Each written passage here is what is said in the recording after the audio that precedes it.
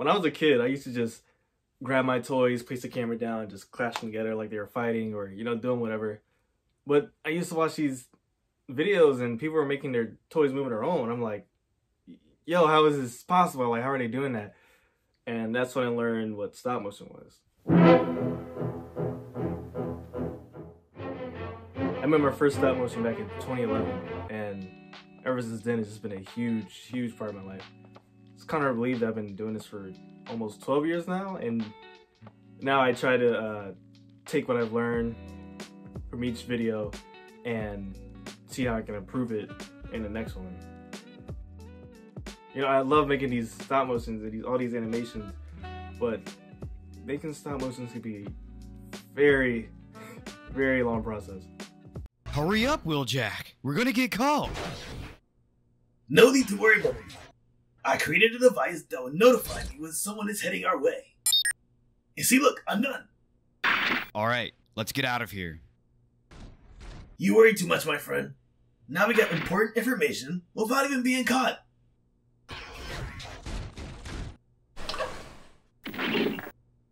Ah, scrap. Looks like the device didn't work.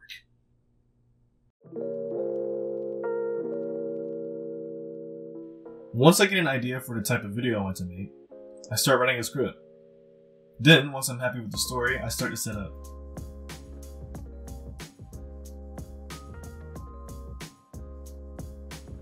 First, I used to just put my figures in front of the camera and just start filming. But now I actually take the time to design sets.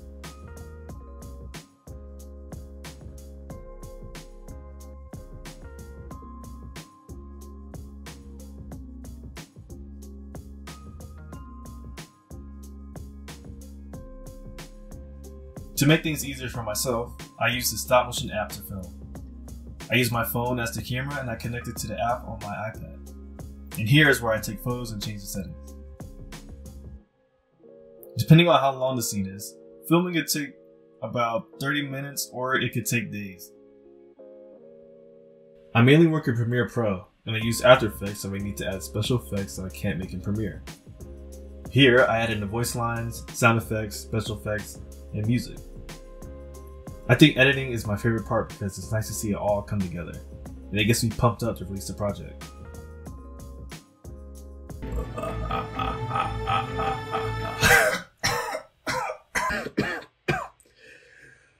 Oh, that sounds fun. I mean, all that sounds fun, but creating stop motions is far from easy. It takes a lot of patience, and I mean a lot of patience. Like I said, filming stop motions take a lot of patience. You're making a film one frame at a time. You're gonna mess up. It's not always gonna go according to plan. The shot that you have may not look the best. You might just start all the way over. And even on the post-production side, your program might not work properly. That happened to me years ago. The program I was using at the time, which was Windows Movie Maker, I was editing a stop motion and it just would not work with me. Every time I tried to export it, the file would be corrupt, and I just got so frustrated. I was like, all that time I spent filming it is just now going to waste. I don't know how to fix this. And honestly, I wanted to give up. I thought about giving up. But after taking some time off, I downloaded a new program and I got back to work, and eventually I got that episode out. You know, I was gonna say this to animators and filmmakers in general, but this applies to any profession and to anybody. There are gonna be tough days and things may not go according to plan, but you just can't give up, especially if it's something you're passionate about. All you gotta do is just keep pushing forward.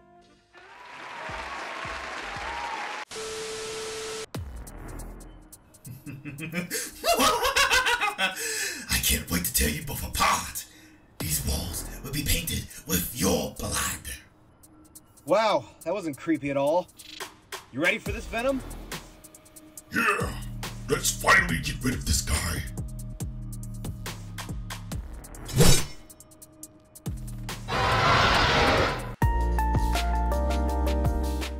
The stop motion community on YouTube is huge, and it just continues to grow every single day.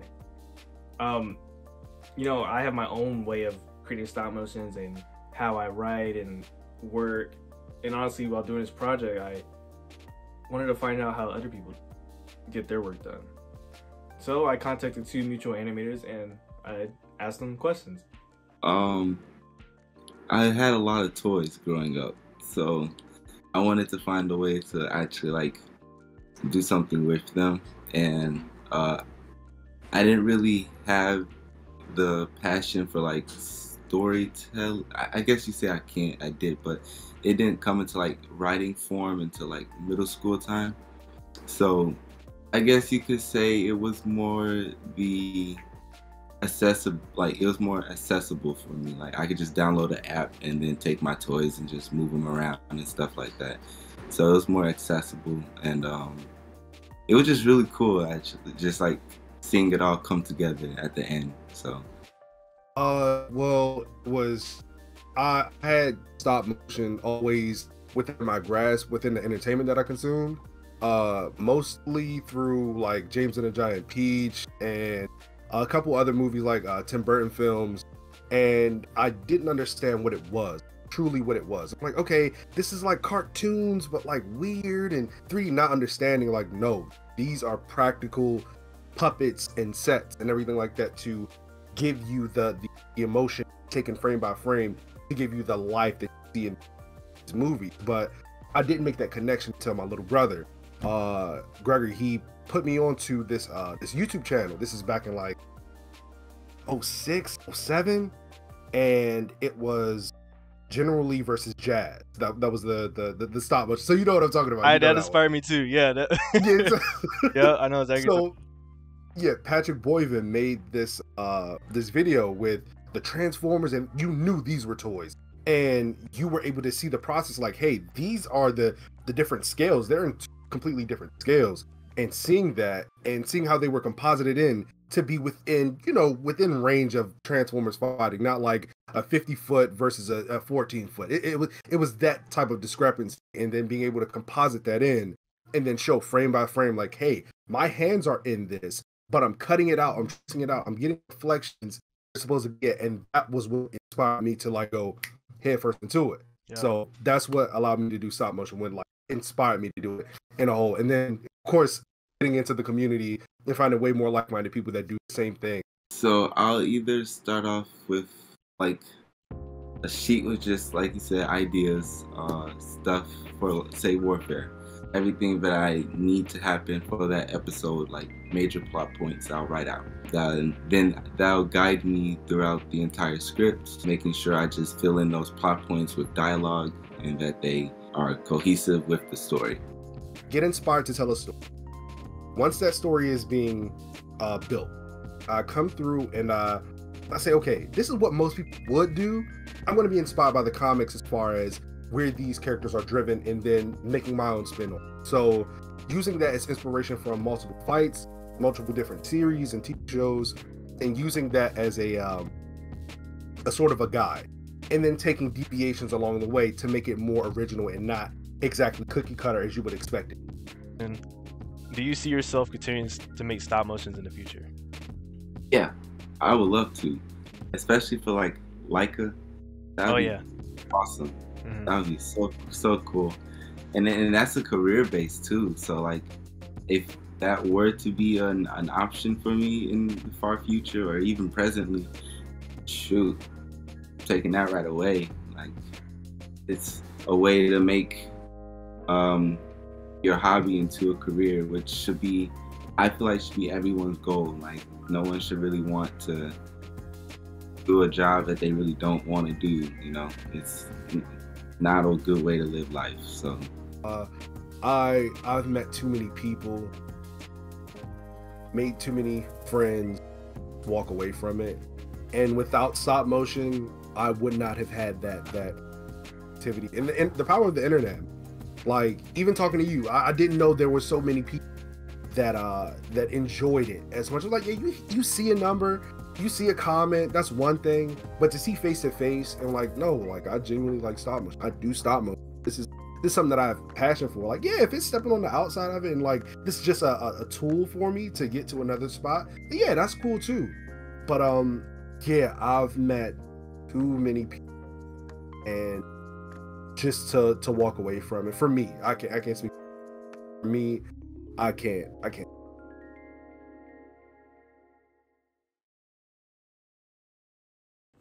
So that is the art of stop motion.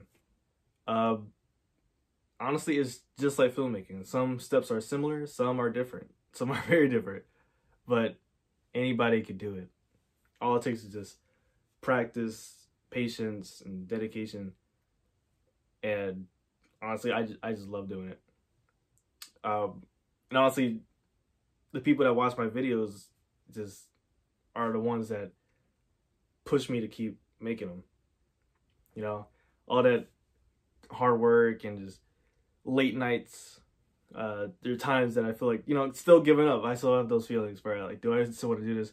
There's the people that take the time to watch my animations and give me positive feedback to just make it all worth it in the end. So yeah, that's why I keep doing it. So that's it. This has been JCO4 here, and I'll see you guys in the next video.